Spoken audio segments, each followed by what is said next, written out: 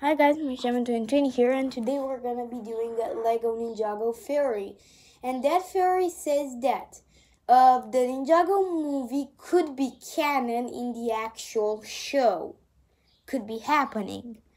Well, the faces and all the events are are like in the movie in the new season 8. But some is copywriting other, but the movie can be happening after season 8 because or in the middle of season 8 because they just got out in another villains, and when Garmadon was resurrected, they didn't knew that Harumi before Garmadon was resurrected, they didn't knew that Harumi was a quiet one, so that couldn't happen, and they had just another army, and it sounded like Garmadon is a bit like so after Garmadon was resurrected, the ninjas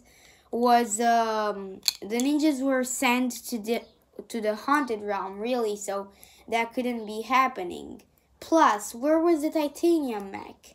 The events from the show are clear. And if that would be happening like in the last episode, well, Lloyd had not green eyes. After haunted, nah, can't be. Because the Garmadon was trapped. After season 10, 100%. Because Garmadon is well free to get a new army, to get a bit relaxed, and he tries to attack, and the ninjas we're okay with this. But what about Misako? What about her? Well, after season 10, we haven't seen her a bit. And this theory says that this theory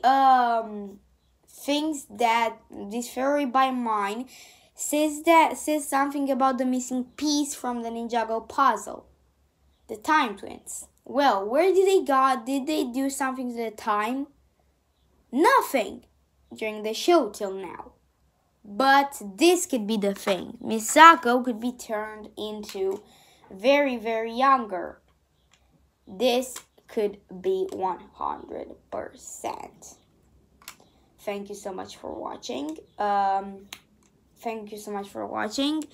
Give a thumbs up, and write your opinion in the comments below if you think this theory is correct. Bye bye.